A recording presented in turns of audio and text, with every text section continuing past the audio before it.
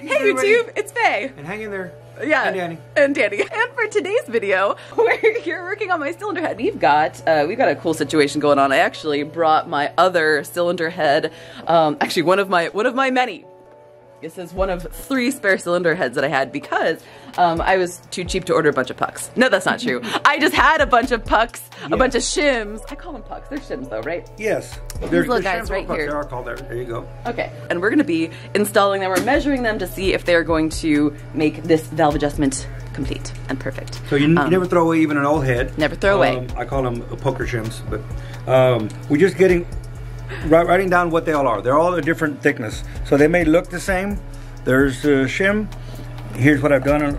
And that's 119,000, 118, 117, 15, 14. And I'm just laying them out to what we have. Then we look at our adjustment and we know that if we need to change something, it was 7.5, it's now an 8. You can tell what they were before and what they are after. When the head first came in, the very first thing we do is we want to just check what all the valve adjustment is. Right. We want to see what it came in at, because we're going to keep everything in order, and if your head was adjusted right, it saves a lot of time. So when you tear the head apart, you don't want to just throw everything into a bucket. All your shims, each one of these shims is specific for every valve. Yes. So it's a specific, thickness. It can be moved anywhere, but if you move it, it'll make it either tighter or looser. So all this in here, like the exhaust should have been 10. It was at 7 thousandths. So that's 0.007. And that's 3 thousandths, 4 thousandths, 5.5 or 6, 8. So you can kind of see that they were all too tight. So these is exhaust side. We want 10 thousandths clearance. We're going to get more on the exhaust and the intake because of the heat and expansion. So the intake stays cooler, so you don't have to get as much. I'm just going to chime in here and say that's a really nice valve adjustment that I paid for.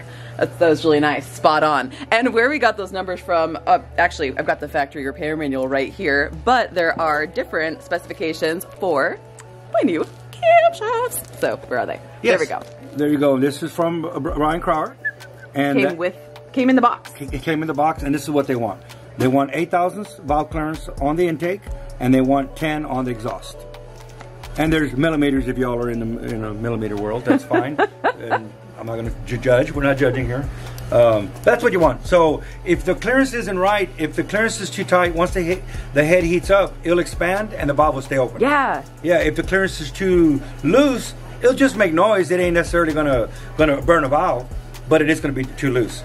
So what we're going to do is we're going to make all of them exactly the same, so that we have 6 cylinders connected by a common crankshaft. Yes. So we want 6 individual engines all connected by one common crankshaft, but we want them all to be identical. All be perfect. Yes. And I saw that you had already gotten quite a few of them perfect. I mean, I see 8 with a check mark and 8 with the check marks. Obviously, you want 8 on this side. And then I see some where you're, we're here 8.5, and you're just like, that's close enough, but I'm a perfectionist. I'm going to try to make it 8. Yes. This one used to be 10, and now it's an 8, and 8.5. If I'm within a half, no one's going to go within a half. Generally, all the specs are going to give you about 2 thousandths. This is, go look in your book, and yes. So normally, we're doing Brian Carr, we want them all exactly the same, but generally it's 8 to 10 on the intake. If you don't know and you can't find a book and you're not by a computer and you don't have the Google machine and you're old school, you can pretty much always rely on 8 to 10 on the intake, 10 to 12 on the exhaust. Well, then how are they going to be watching this video? Well, if you're out on the field, but you learn this now from the video, and later on you're in the woods and you're just got a memory and you remember. Generally, no one's going to get to one number. Right. It's going to be a window. It's going to be a window. Okay. That's a difference from production specs. Right. And blueprinting. Right. When you blueprint something, you pick a number and you stick to it. It's blueprinted. It's perfectly at the spec that you want it. When it's production spec, a manufacturer would lose their asset. Excuse me. If you had to get everything exactly. So there's a window. All right, let's try the thinnest one possible. Yep. So stick that down in there. Stick the little valve back up in there. Oh, yeah. So the 4. There you go. I can feel. So you got a loose 4. Intake, we want 8. So whatever shim is in there right now, we want it 4 thousandths smaller than it. Is it right about the 4 or 5? Yeah, it's right about 5 because 4 is a little loose and 6 is a little tight. Okay, and when it's in there, you can push it in. You can tell the difference up there. You get a feel of it. So we have something about 3 thousandths thinner than that. Okay. Okay. Well, we don't have anything. Yes. So now here's our things. Since it's the thinnest one, we're not going to cut 3,000 off the shim. We'll be here forever. But I can take a couple thousands off the tip. Off the valve. Yeah. And even if I did 4,000s and then we ended up using one in the middle, we'd be okay. So let's go cut a valve. Let's go cut a valve. So I'm going to set this up. That is rad. So basically right here, I just set at my 0. It's real dirty. Don't look at the, don't be hating for how dirty it is. But there's my 0 there. So I'm gonna go in here and I'm gonna touch the stone. You see where it's touching my stop? I'm touching the stone. We're gonna lock our stone in. Now the head cannot move and all we can do is just cut right there. So now what we're gonna do is we're gonna go like that. Put some oil down, some coolant. And now I'm just gonna turn the dial till it just touches. We know we want 2 or 3 or something. You can hear right there, just touching. Yep. So let's go ahead and cut 1, 2, 3 thousandths. And that's basically it. We just took off 3 thousandths off the stand. That was it. Oh my gosh. So now we'll head back over. So, there we go. Back to the head. Back to number 6. I'm gonna go for gold. Well, now I'll put 6 thousandths in there and see. Ooh. All right. Yep. Oh my gosh, I feel like it's really good. Yeah, well, yeah. Yeah, no, check it because it still rotates a little bit. And that's the 8. Ooh. Yeah.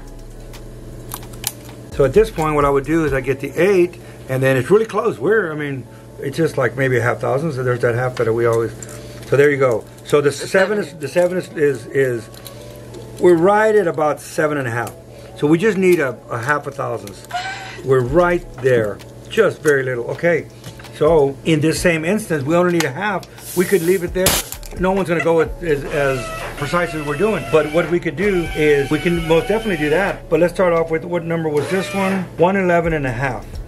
And do I need to lubricate this or anything like that? No, because we're not doing it. We're just basically, you're going to see you're going to be doing a lot, and we're going to take off a quarter of a thousandth. It's just not. I just do it in an X pattern. I'll do it one way, and then I'll turn it, do it the other way to get a nice pattern. And we're just, like I said, it's very little going to come off. We don't need very much. So right now we're just basically going to polish it. And it's just like back and forth like this. And then you rotate it 90 degrees. And then look at it. If you got a nice pattern, look at that. Well, we'd see how we just barely just cleaned it. And then flip it and clean the other side. And I bet you if we put it back on and try it, we might already be on the money. We're just, like I said, that's a hardened puck. So you're not really taking off. You could be here for an hour and take off maybe a half thousand. So. Oh, that's nice. Yeah. Is that showing up good on that? I feel like it is. Look at that. Yeah, so it's really just a nice little, polished finish almost. Yeah. You can tell that it doesn't really remove it. So now all we've done is we basically have cleaned it really good. So we're going to take it out of there and try it. Okay. See if that was just enough to wipe it off. We need it. Yes.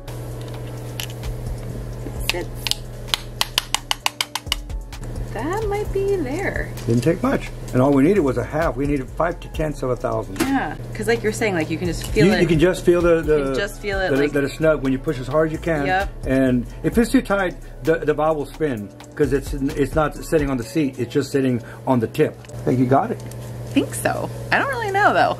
I'm still learning. Yeah, it's a you tell me. Okay. Yeah, I know. I gotta calibrate the hands. Yeah, just the way I'll know is I'll just go to the 7 will go in effortlessly. Yep. And then the 9 won't go in. Yep. Let's say 8, but we can also see just how it feels. Oh, it's an 8. Yeah. Yeah. Woo! Can you imagine if you were doing all of these and then in a car? No. Like I said, that's why they give you a window, and everybody's going to just try to hit that window so that the valve's not too tight and you're not popping out the intake or the exhaust, and it's not too loose and it's just making a little noise. But getting them all just right, really going to make a difference. Yeah. It's really going to make a difference. Now you only got a few more to go. Yay!